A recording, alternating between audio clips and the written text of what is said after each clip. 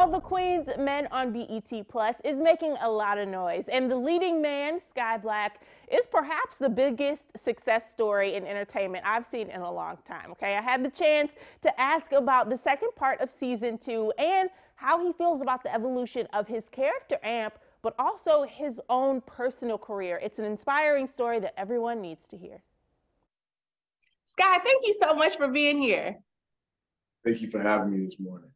No problem. So you got to tell me, what can we expect out of all the Queen's Men this season? Oh man, the magic question. I'll say this. The most I can say is expect the unexpected. And what you have seen for the first 2 episodes of season 2B, you haven't seen anything yet. Okay. And then lastly, I would say this season you really see why Amp and Madam are related. They are very similar people. Okay, I like that. Talk to me a little bit about your character and the evolution of him. I heard that with the new season, you wrote like a 12-page background on Amp and where he's going, where he's been. Tell me a little bit about the evolution of that. How did you hear that, Ashley? I do my homework. Yeah, you did your research. No, when I first got the character, that's kind of one of my little processes. I sit back and I honestly ask God. I was like, just flow through me with the pen, and whatever happens, happens. And so I start out with my name and birth date of whatever character it is, and I end it. So with Amp, I got to like 12 pages. I did get to 12 pages. Speaking of evolution of this character, your career has been an evolution in itself. Like you were a dancer for Beyonce, but now you have landed this job and you were on Sisters as well. Talk to me a little bit about the evolution of that for you, because I heard also, because I do my homework, you were just a few years ago, you were like parking cars for valet services, and now you're this huge star on this amazing show that's a great hit. How did we get here?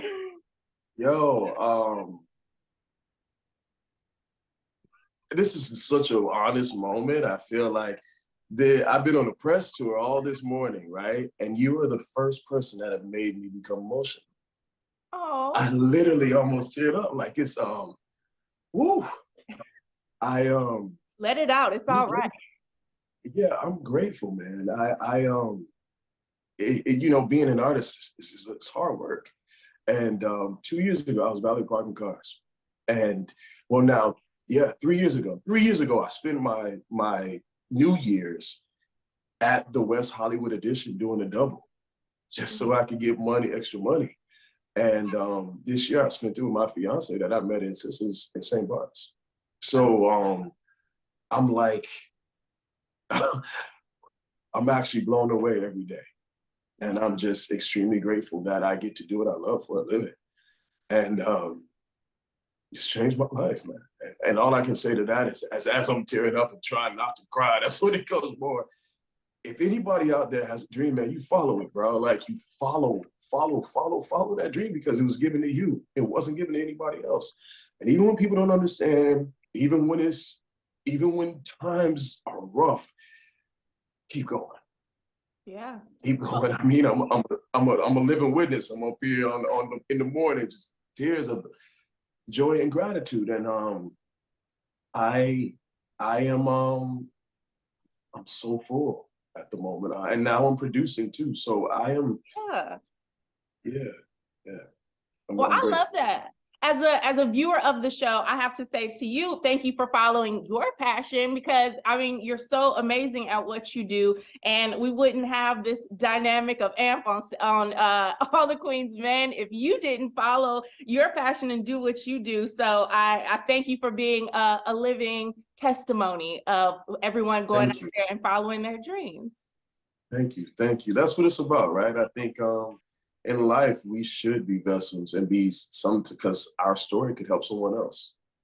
So, 1,000,000%. yeah. And I hope it helps somebody with this interview, somebody watching wants to be a star out there.